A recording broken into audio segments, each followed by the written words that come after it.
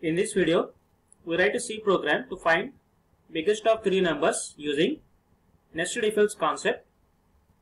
Here we have taken three variables A, B, C, and then we take another variable big, and then we are reading three numbers using scanf function. We write condition if A greater than or is equal to B and A greater than or is equal to C, then we can say that A value is big. We assign A value to big. Otherwise, I am writing else condition here. This is outer else part. In this, again we write another if else condition. If we come to else part, that indicates that A is not big. Then we need to find out whether B is big or C is big. Then we need to decide out of B and C which is big one.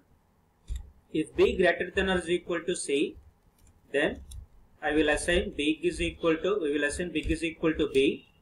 Otherwise else, then automatically else means A is not big, B is not big, then automatically C becomes a big. We assign big is equal to C, and then we printf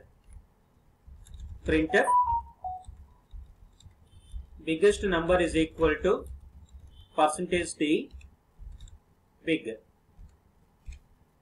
This is the logic, and for the same purpose, biggest of three numbers, we have already seen the same program using simple if statement, but we are writing the program for this problem using nested if else statement.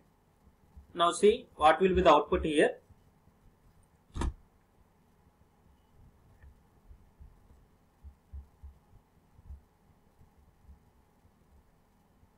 Let us say I am giving values 30, 10, 20. Biggest number is equal to 30. That means in this case A value is 30 and B value is 10. A value is 30 and C value is 20. That means in the first case, now A is greater than or is equal to B and A is greater than or is equal to C. That means this condition is true. Then big is assigned value with A. That's why we got output biggest number is equal to 30. That means in this particular case, the outer if condition is true. That's why we got output big is equal to A.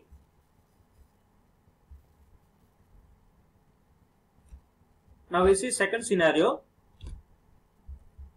Let us say we give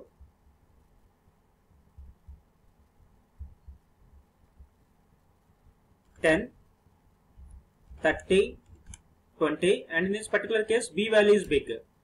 Now biggest number is equal to 30. That means now which condition is satisfied here? First condition will fail. Why? Because A is not greater than or is equal to B. Okay, this condition is failed.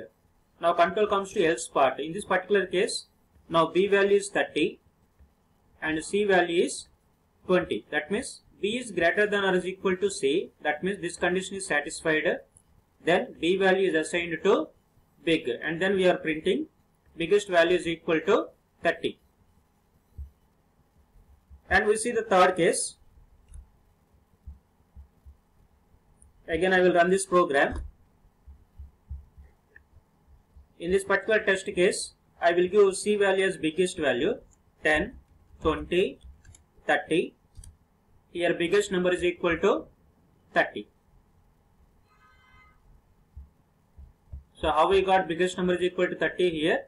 Here A is greater than or equal to B and A is greater than or equal to C. That means this condition is failed. Why? Because 10 is not greater than or equal to 20, and similarly A value is not greater than or equal to B and not greater than or equal to C. Then control comes to check if B is greater than or equal to C. Here also B value is 20 and C value is 30. Again B is not greater than or is equal to C. That means this condition is also false.